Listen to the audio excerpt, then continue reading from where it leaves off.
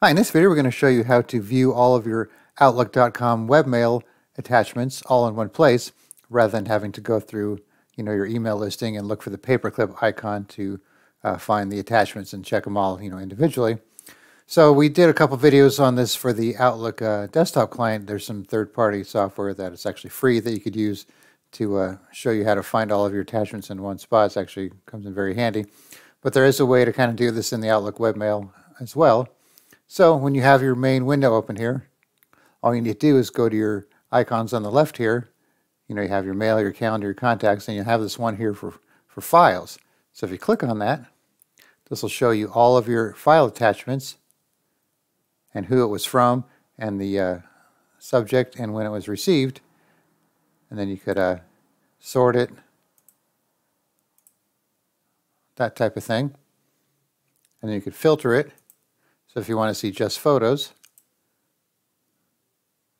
or just files or everything or just Word documents, Excel files, and so on. And then of course you could preview them as well by opening them up, and then you could download it and so on, share it just like you can if you opened it from the email itself. And you also give the options up here too. Then you could change your view, and if you wanted to see everything, just close that there, and then you could turn off the filter or set it back to all.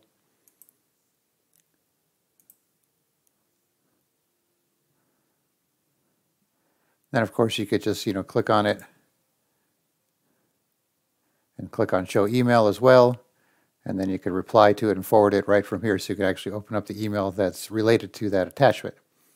And then you could hide the email, pop it out in a new window, and so on.